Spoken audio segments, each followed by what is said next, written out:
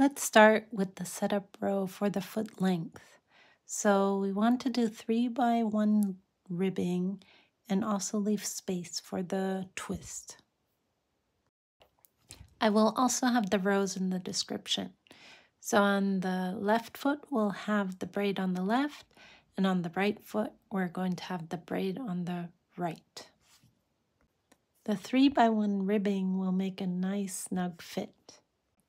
When we turn our work to the back side, I just knit across all stitches since the bottom of the foot should be nice and smooth. Repeat these rows 4 times and then we'll continue with the cables.